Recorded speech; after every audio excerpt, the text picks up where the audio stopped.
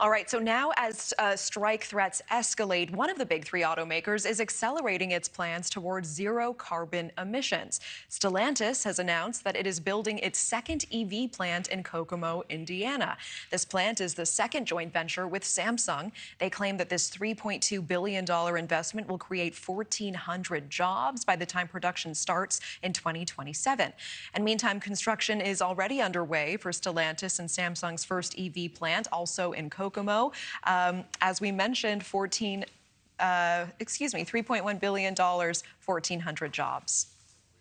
So all of this unfolding as UAW is pushing to unionize the Big Three's electric vehicle battery plants and could become a major sticking point in negotiations. Todd Dunn represents more than 8,700 workers at the Ford plant in Kentucky and joins us now live. Todd, thanks so much for making the time. Thank you very much, Tasha. First of all, what do you think of the expansion of the UAW strike? Did talks with Ford break down, or was this a necessary escalation to get them to play ball? You know, I think Ford Motor Company maybe became a little bit complacent in where they were at. We were moving the needle as well as could be expected, if not better.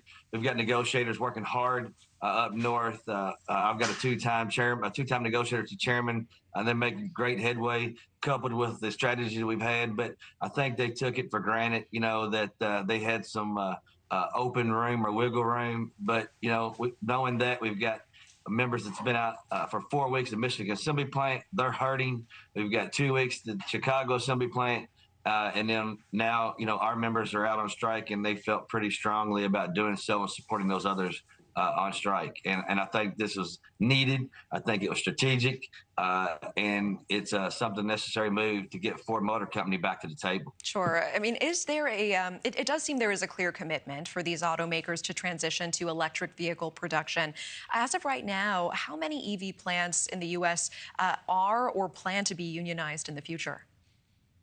So there are several across the whole entire country. If you look at the two plants that are focusing on in a significant manner right now in Tennessee and also in Glendale, the union, our leadership, our governor, Andy Beshear, did a great job at utilizing the union's leverage to get that plant put into Kentucky, right, in Glendale, Kentucky. And, you know, we see the shift transition to electric vehicles, and we have to have a footprint as those jobs are eliminated in the traditional combustion engine facilities. We have to make sure that we have a pathway to be able to continue our jobs. So that's very important for us. And we know that there was a big win with General Motors last week when it agreed to include EV manufacturing in their UAW agreement.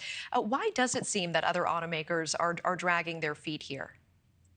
You know, I think with the strategy with all three of us going at the same time with the big three, you know, each company is utilizing different tactics. I have to focus on Ford Motor Company, obviously, right? And staying involved with that because that's what we're being transparent with our membership. We're wanting to let them know everything that's coming down the line, all the work that's coming to us, the work that can be leading the way, new technology. We got to worry about the commitments to the members. I mean, we got members that are working, taking 8 years to grow in.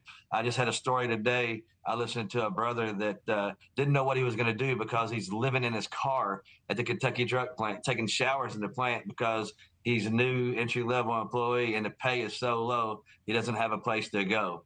You know, and now he's welcome at our union hall. We brought him over to the hall. We're trying to help him out. So, you know, stories like that, people working 2 jobs. We need career jobs again. When I hired in 8/18/95, it was a career job. We've gotten away from that. And Bill Ford said, hey, we're family. We don't feel like family. I appreciate you sharing those stories with us, and I appreciate your perspective. Todd Dunn, thank you so much for your time today. Yes, ma'am. Thank you for watching. Go to newsnationnow.com to find News Nation on your television provider. And don't forget to click the red subscribe button below to get more of News Nation's fact-driven, unbiased coverage.